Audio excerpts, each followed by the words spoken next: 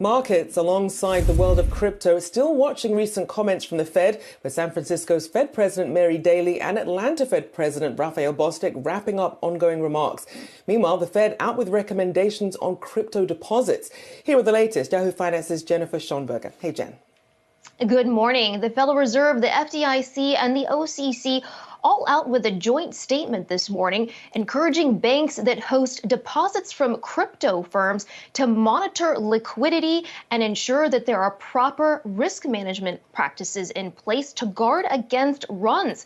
Those agencies warning that the deposits that the banks are hosting could be susceptible to great stress in markets and volatility. Now, while these agencies are encouraging using existing risk management practices, they are not requiring new standards be put in place. Specifically, amongst those recommendations, understand what could impact deposits from crypto firms and how susceptible those deposits are to volatility.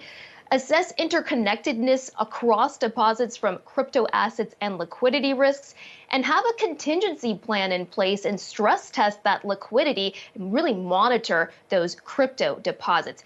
Now, separately, we're just hearing from Atlanta Fed President Raphael Bostic, who was speaking in Atlanta, who happened to mention in conversation with former Kansas City Fed President Esther George that they need to be careful to expand the reach of fintech in the financial system, especially as it relates to payments. And that's one of the reasons why the Fed has been slow to open up the payment system to crypto and fintech so rapidly. Rochelle?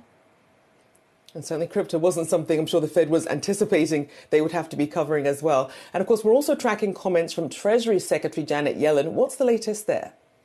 That's right, Rochelle. Treasury Secretary Janet Yellen speaking overnight in Bangalore, India, as she is on the ground there for the G20, hosting a press conference. Yellen saying the global economy is in a better place today than predicted months ago, and that the U.S. economy has been resilient with inflation moderating over the past couple of months and the job market remaining strong. She said, quote, that policymakers need to be attentive to the spillovers of macroeconomic tightening from major economies to the rest of the world.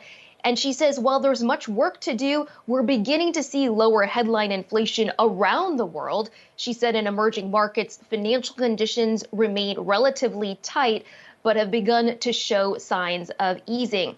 Now, ahead of that one-year anniversary tomorrow of Russia's invasion of Ukraine, Secretary Yellen standing in solidarity with Ukraine, reiterating the U.S.'s support, saying that we will be in the fight with Ukraine for as long as it takes. Rochelle? All right, thank you for that update. Jennifer Schonberger there for us.